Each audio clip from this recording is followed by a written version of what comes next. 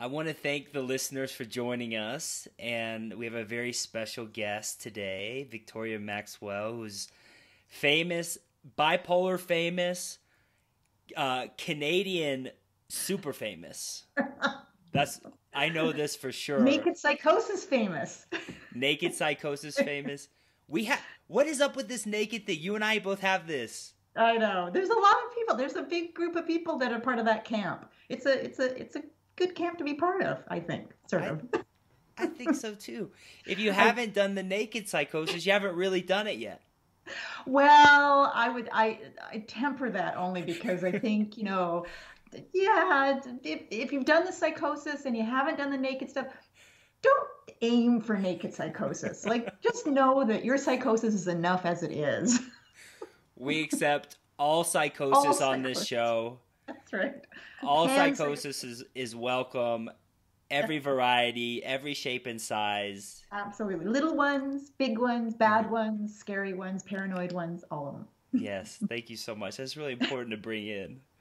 It is, yeah. And if you haven't had a psychosis, I'm totally open to that too. That's true. That's true. Yeah. We'll accept them Yeah. with a small caveat, Which, which is just that they have had not had the experience. I want that to be acknowledged. well, that's true. That's true. But, then it becomes, disorder comparison and, and all that kind of stuff. So we don't want that divisiveness, right, That's Chris? true. I agree. I agree. And Lama Rod, one of my very favorite spiritual teachers, called it the oppression Olympics. He says we're not going to get anywhere Yeah. doing this oppression Olympics. Yeah, that's right. I think that's That's right. really nice. So Yeah.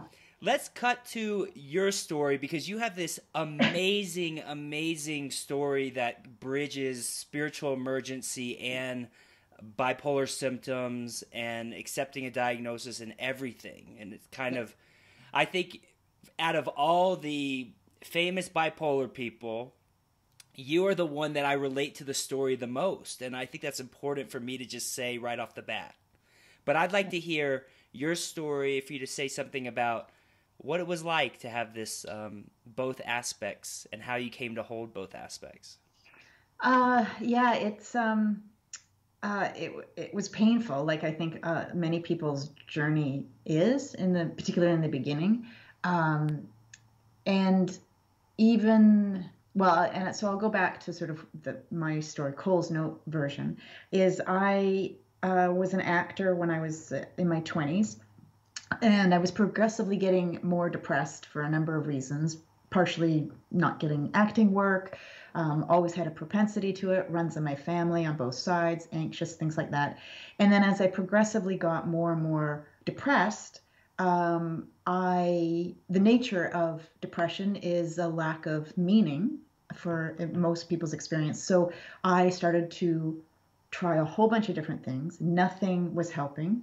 And then decided that, well, to find meaning, you usually find a spiritual path. So that's what I started on. And so I went to a satsang, or a group that was in Vancouver, BC. And there was a group of people who were students of a gentleman, H.W.L. Punja, so a teacher in India.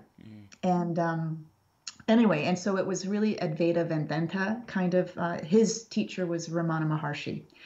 So for those of the viewers and listeners who know it, it's non-dualism, all that. And so I went into self-inquiry of who am I? And it was really the first time that I had done any meditation. It was like a 3-day retreat. I wasn't staying at the house. It was just a house. But it was very intense.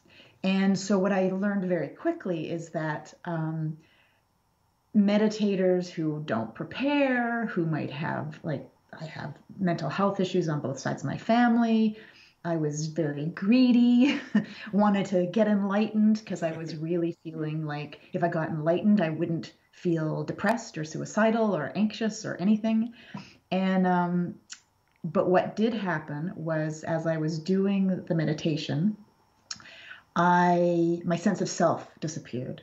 And it really became when I read afterwards, a classic Kundalini crisis, a classic peak experience, all the trappings of where I was in complete bliss. All the thoughts stopped. And what also happened, though, is that because my system wasn't prepared, and anyone, like with the Kundalini crisis, the energy goes up from the bottom of the spine and sort of shoots right up the spine and past all the chakras, and any crap that you haven't dealt with gets triggered. And it was just too much for me to contain.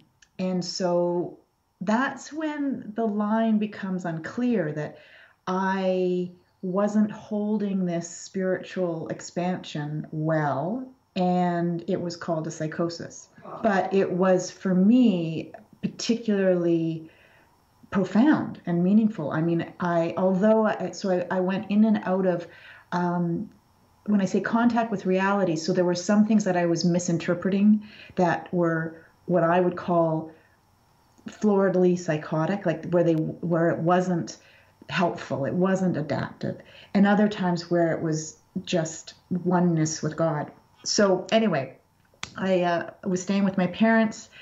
They knew something was wrong because at times I was not making sense when I was talking, and they took me to the emergency, and I was committed.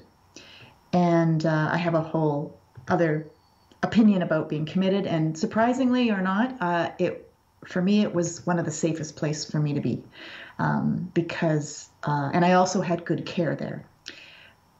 What happened afterwards is, what was difficult is that my experience of that profound personal experience of the spiritual one was profoundly pathologized. So no one explored with me what I found beneficial about that experience. And whether or not they were literally saying it, what I heard them say is, you either have to choose between your spiritual path or being crazy and taking medication so we can stop it.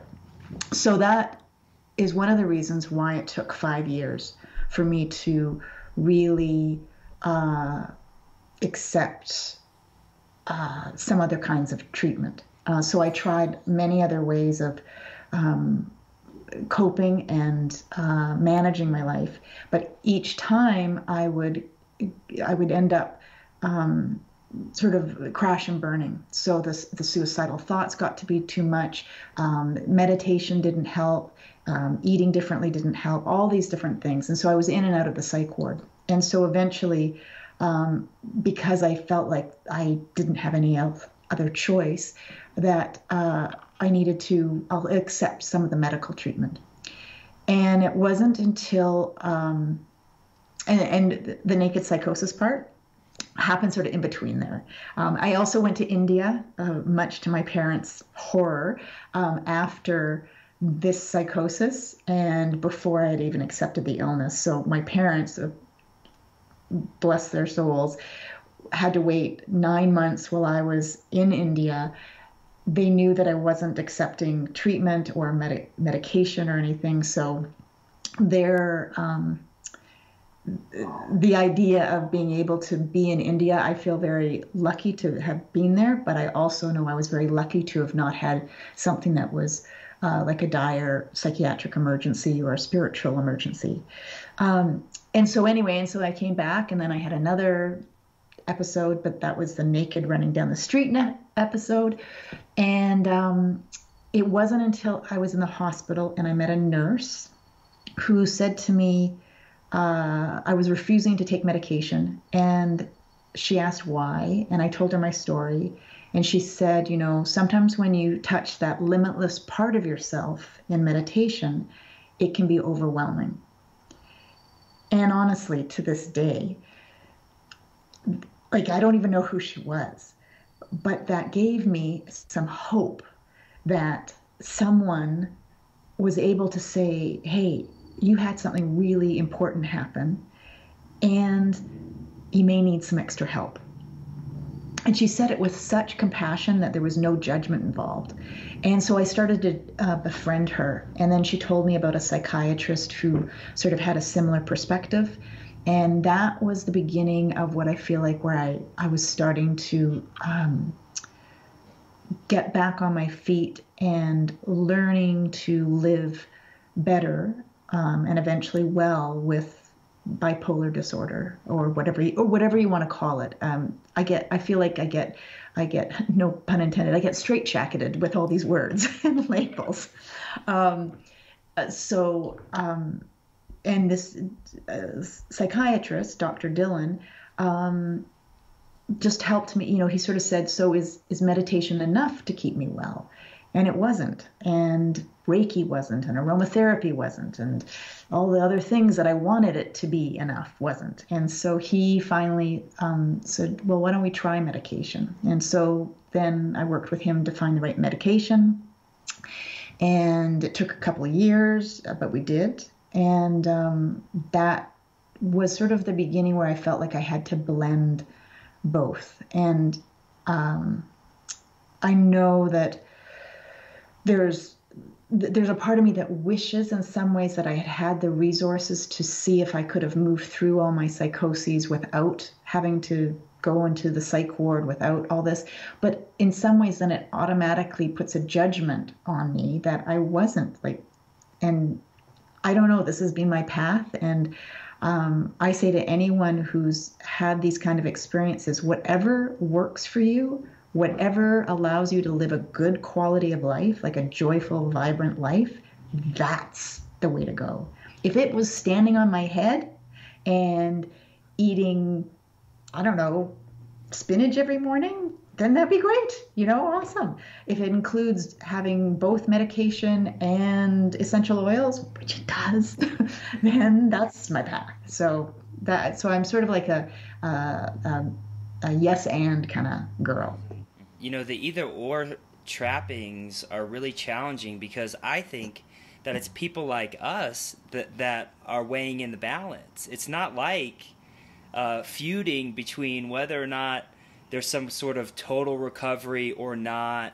To me, that's not really serving anything. It's like, why can't we validate where anyone is? Yeah. And I think where I see it is that many people have been really traumatized by the mental health system and are still caught and are, it's been a horrible experience. So for me, it's recognizing everybody's experience is individual, just like everybody's tools for wellness are individual. Mm-hmm. There's some that are typically that we know are helpful.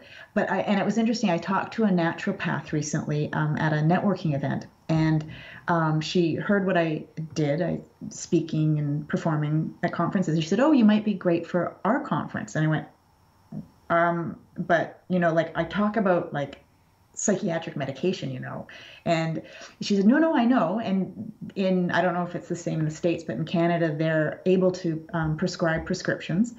But we ended up talking about the fact that, at least for her, she recognizes that all of it is medicine. So, and the medication that I take is only a part of all those other tools. And, whether it's exercise, counseling, essential oils, qigong, all those things. So the idea of having to sort of put one wellness tool in one camp as natural and more holistic, I think, like you said, does a disservice to people. And for me, it put me at odds with myself, because I could feel like, okay, well, I'll push through and have a miserable experience if I'm not going to take the medication that works for me.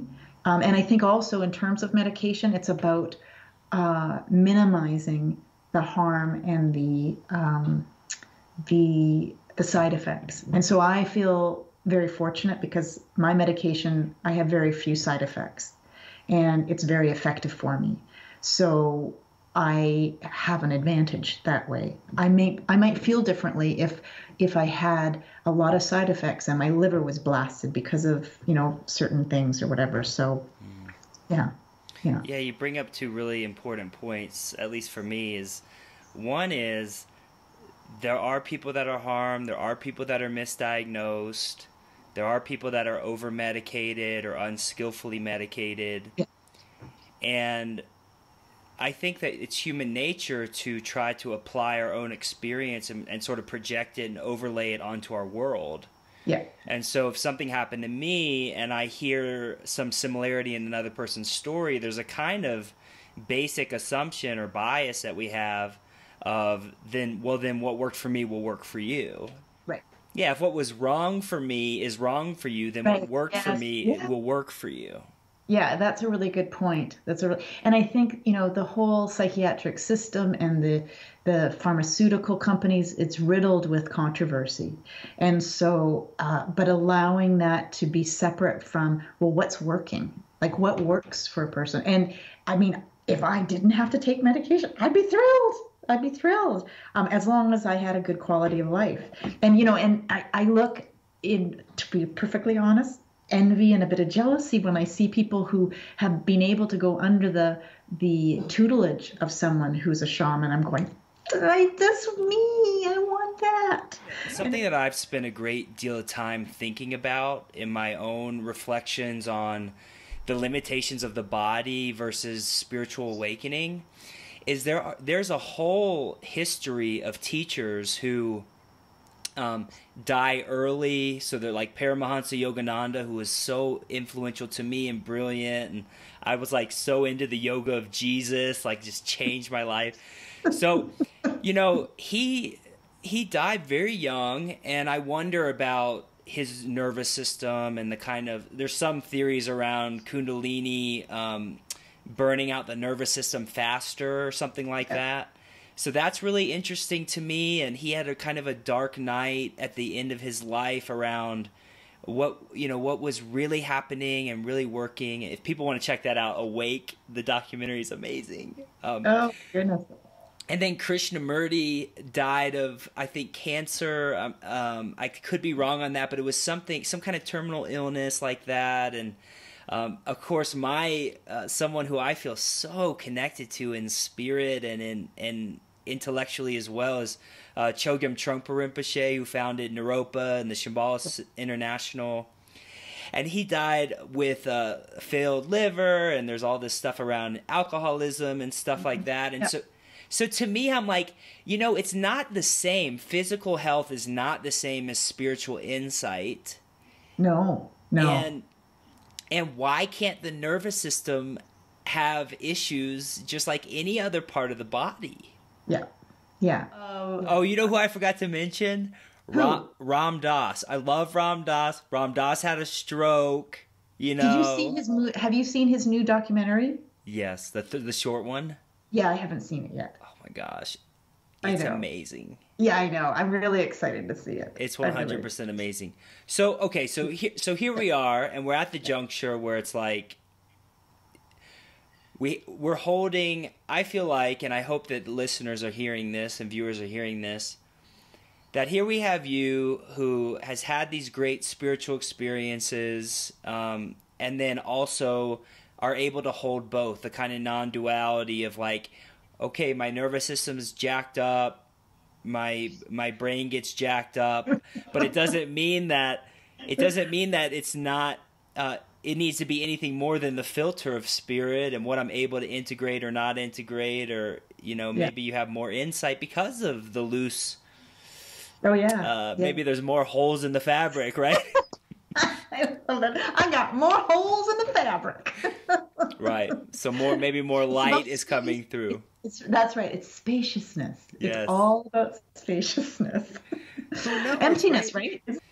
Yeah. So to me, I'm like, why can't it be just like anything else? Like, maybe somebody's an amazing spiritual teacher and they have lower back pain like Pema Chodron, or they have gastrointestinal pain like Aja Shanti, like someone who I love very dearly.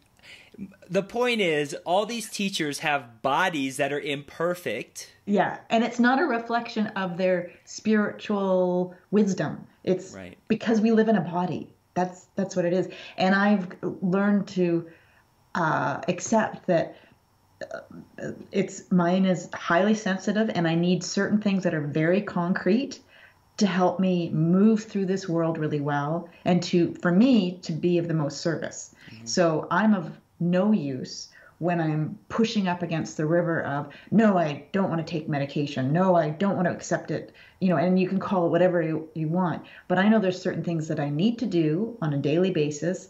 And some of them come with my own judgments around them that I've learned to just go, oh yeah, there's the judgment.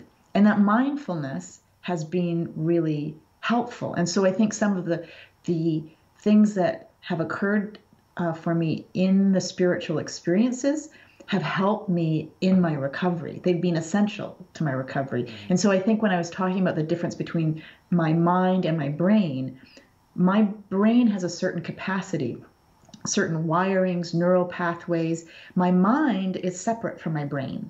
And so to me, the things that occur that are symptoms, depression, mania, anxiety, they're chemical shifts in my body, my physical body. In my mind, my spirit, that shift doesn't happen. And so the more I identify with my mind, or the more that I identify with that self, the more that I can know and be discerning about the best tools for my body. And my brain is including that. And it's the same thing, brain, lower back, ulcer, colitis, herpes, whatever. I love that. Yeah. And, something that's coming through for me is the Buddha, the historical Buddha, apparently went out and said, look, there's inevitable old age, sickness, and death. Yeah, old age, sickness, and death. And I think there's a kind of internalized materialism or health, like bodily health consciousness that likes to imagine that we'll get old and we'll die, but we won't get sick. Yeah. And I think to some degree, some people don't even think they're going to get old. Like I keep trying, this is a total aside, but I keep remembering that right now, people may complain of however old you are, right? You're going, oh, I'm so old or whatever. Maybe you don't, and then I'm going, yeah, but one day I'm going to be wrinkled, like wrinklier and gray and like a senior citizen. And I'm going to look back when I was 53 going, God, I didn't know how good I had it. and so I'm like going, yeah, I'm 53, awesome. Yes, no, you're totally right. I mean, I coach clients that are in their early 20s and they're like freaking out because they don't know. They're like, I haven't figured out my whole entire life yet. And I'm like, you're in your early 20s. Chill. I know. There's time. Yeah, sure. Gosh, yeah. I think this is very healing, to me, and I hope to others. And there was an article you wrote, and I want to direct people to your Psychology Today blog, and I'll put links to your newsletter and everything. But there was a particular article that you wrote, and it was basically about like accepting the diagnosis and then getting to a point where you're like, well, maybe I've been doing enough qigong, I got enough essential oils and meditation practice, and I'm more wise and all this stuff. And you were like, well, maybe I could get off medication. And can you say something about what that was like? Because a lot of people are struggling with to or not to and all that. Let's see. I know that I go through periods where I think I'd be more spiritual if I was off my meds, that my spiritual development would accelerate. And one that assumes that spirituality is the top priority, and in some ways it again differentiates living in this physical world is different than my spiritual life. They're one and the same. It's like my mind, body, one and the same. So that's one thing that I've gained insight to, is that if I'm not able to find the sacredness in this, in quotes, mundane world, I'm missing the point. Secondly, this idea that I think where it came from was this thought that, well, if I am not on pharmaceutical meds, then maybe my chi will be flowing better. I'll be healthier. I'll be more grounded. I'll have all these other things, access to my intuitive and psychic abilities more, things like that. And there was a judgment that somehow, if I was really committed to my wellness, I would try to wean off my medication. And there's been a number of times when I've tried to do that. And I've done it both with, always with a psychiatrist supervision. But what I found was when I stop or reduce my medication, I always experience some of those withdrawal symptoms, but the struggle I have every day trying to feel connected and of value and being able to be of service is diminished. And what I have experienced is when I am on the medication that I take now, I feel way more connected to God. I am far more creative. My creativity is more sustainable. And I keep going, and I say God, universe, source, whatever you want to call, higher power, nothingness, whatever, that those things, why would I separate that psychiatric medication is any different than the medicine that I hold in higher regard, like homeopathy or Chinese herbal medicine or acupuncture and things like that. Because, homeopathy, if you take a large enough dose, it'll kill you. And so, the fact that there's this idea that psychiatric medication is not natural, it all comes from the natural world. It's just different how it comes.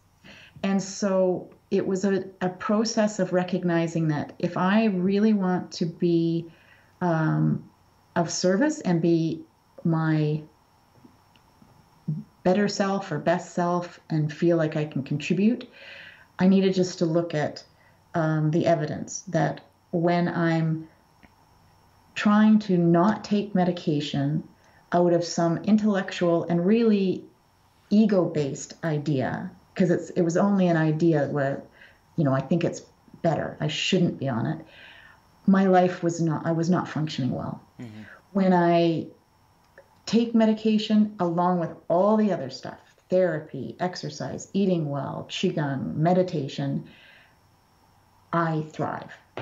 And so I enjoy my life more and I can be there for my family. So when I look at those two things, I may feel that this is morally superior, or this is what I did. And I went, it's not. It's called bullheadedness. And so it was a process of just continuing to look at that. And I still run up against it. I think that there's times where I will look at how do I feel now, and there's still that veil of, I don't know, whether it's a desire to sort of just try it one more time, or maybe it's not going to happen. But it does, and it's been a journey of surrender and acceptance, mm-hmm. and not knowing why. Because I think what it is that I compare, like in the 12-step group where they talk about don't compare your insides with other people's outsides. Being able to recognize that when I see other people and they're not on medication and they're functioning well and all that kind of stuff, and I go, that's what I think I want, and I'm going, yeah, but when I do that, I don't work. It doesn't work for me. Mm-hmm. And so I don't know the reasons why, And that's one of the things I've had to let go of, is understanding why. And there's a bit of grief around it, to be honest, because had there's sort of an idea of how I thought that I should be able to manage, and that's not happening. But the way I am managing is pretty darn okay.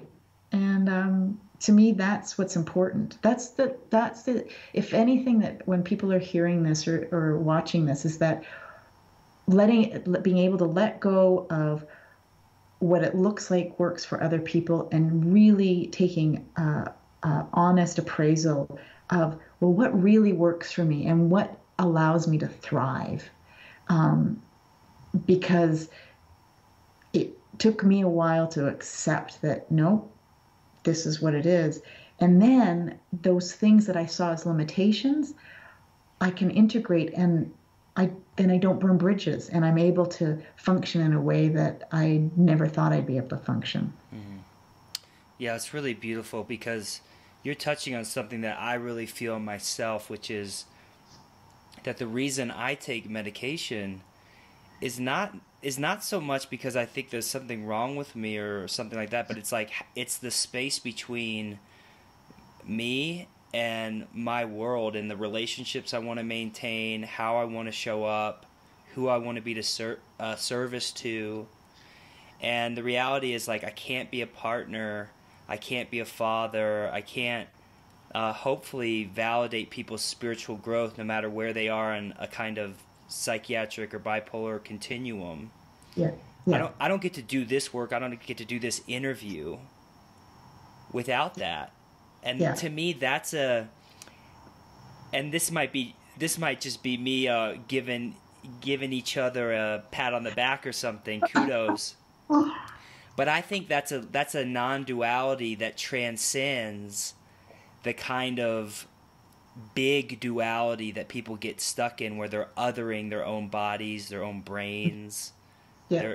the way that they want to be in the world. And the reality is, like, I have not incarnated in a world that supports a bipolar body any more than I've incarnated into a bipolar body that's able to participate in the world. That's a high level of non-duality, I think. Yeah, yeah. I mean, and the biggest thing for me is about using our curiosity, right? So that I don't know all the ins and outs of or the reasons why about my experience, and so I remain as curious about my own, and then hopefully I'm as curious to others, like understanding what propels people if they're very defended about one position.